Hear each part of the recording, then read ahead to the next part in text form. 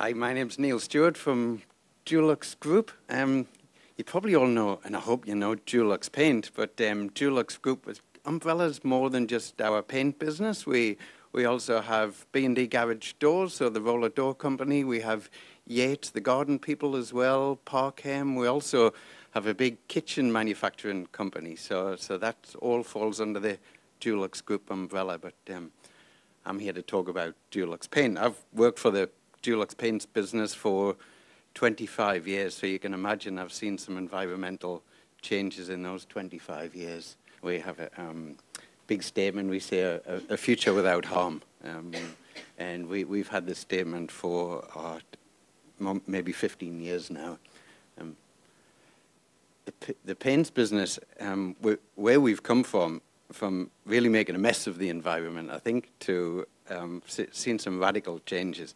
And one of the biggest changes in the last 2 years isn't just Dulux, so our industry partners, we gathered together, and our friends from PPG, or Taubmans, as you know them, and Wattle, they're Sherwin-Williams, as well as some other paint suppliers, Hames as well, to name a couple.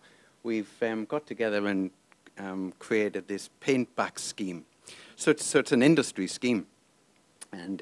And the story behind this, we said, before we get told what to do, let's make sure we're cleaning up the industry. So whenever you buy paint, you pay an additional 15 cents on every litre of paint these days. And it probably doesn't affect you too much, but it affects some of the big commercial painting businesses. But it's what has to be done to help clean up this industry. And in 2 years, we actually started off quite slowly with the paint back scheme. And the reason we started off quite slowly, we really didn't have the infrastructure there. We needed to get some funding. This 15 cents per litre took a little bit of time and momentum to get pace and create the infrastructure. But in 2 years, we're absolutely flying now, and we have lots of funding. We're about to open a lot more sites. We started off 2 years ago with, I think, one site in Sydney where you could take your materials back to. Now we've got something like 10 sites with more being opened constantly. So the concept is, if you have paint and packaging materials, now you can take it back to one of these paint back sites. The material, so the leftover paint, gets reused, recycled, reworked, and then the actual packaging can then be recycled. So if we look at some of the statistics, we've actually 7 million kilos of waste and packaging in 2 years this paint back scheme has delivered. So we now cover 85% of the population, so there is some outlying areas where we don't have the ability to take the material back to, but that will come. In fact, so much so, we're looking at mobile systems where they'll actually come to sites and pick up the material and the packaging as well. So I think in the industry, this is one of the biggest steps forward in a closed loop approach. And so the closed loop approach, the material that gets gathered is actually reused and reworked and turned into other paint. So the paint that's reworked can be used to paint fences, line marking, field marking, that sort of thing. So recycling paint, I was just talking to Stefan before, recycling paint, once it's on the wall, well, it's really hard to do that, but we can recycle wet paint. We have something similar in New Zealand where you can drop off your used paint as well, and it's very similar. So you'll all see this grow really quickly with the funding, with this 15 cents per litre that we're all contributing. This is going to grow really quickly, and we've got a few announcements very soon that I won't be able to talk about today, but very quickly. So that's not just Dulux, that's an industry thing. So because we can't recycle dry paint, what we want the industry to do and what we do is we have a research and development centre in Melbourne, and we have over 100 scientists, chemists working in our analytical centre at creating and developing fantastic products that are going to last a long time. So we just got a few products on the screen there that you might know of. Some of them you may not know of. But the concept here is we want products that are going to last for a long time. So we've got this product on the end here. You can see this duration. We've got one of the products in the duration brand that externally will last 30 years. So there is a good, well, it's a closed loop approach, or at least we're manufacturing systems that are going to last a lot longer.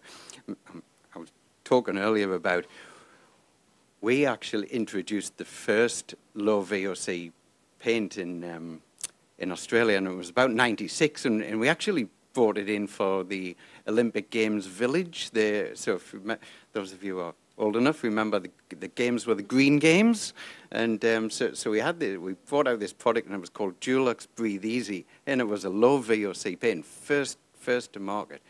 It actually died because nobody would buy it. We were probably way in front of the game, but we did use it on the Games Village, and this product, so it was low VOC, and there we were bragging about this. But you know what? It was a terrible product. It contained no VOCs, but you practically walked past it and the thing marked and it scuffed. So yes, it didn't contain VOCs, but you probably had to paint the thing every 6 months. So yes.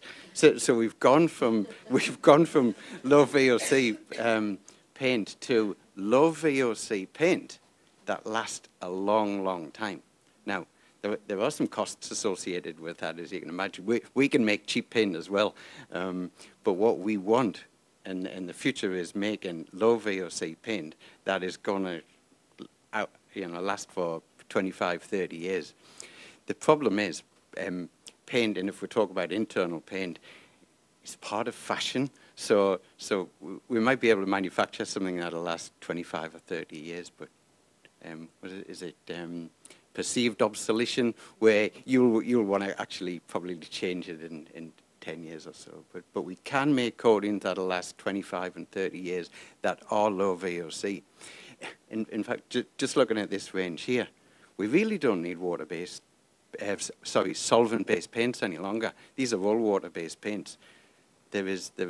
Technically, there is no reason why we should be manufacturing solvent-based paints. We do. I don't actually think we should, but we do because the market is asking for it. We have lots of commercial painters out there and home painters who have grown up with solvent-based paints and oil-based paints, and they still gravitate to that. We only make it for that market. We don't actually need to. Technically, we don't need to be making solvent-based paints.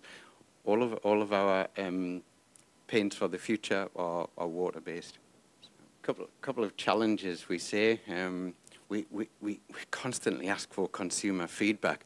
We've got these 100 scientists. We want to keep them working. We want to keep them busy. We want to make them earn their money. So we're looking for feedback as to how we can progress and what we can do in the future. So have we got any architects in the room today? Any? So we actually love our architects because they keep us honest, and they tell us what we need to manufacture. We can't always come up with this ourselves. We need feedback on that. Waste, we're doing really well with it, with our waste, and I think last year we had another 40% reduction in our waste to landfill. But one of our challenges are resources, where paint is manufactured from raw materials, and in a lot of situations it's mined raw materials. We have raw materials such as titanium dioxide, which is a real common pigment. It's a mined pigment. All of the paint companies use this. It has a life.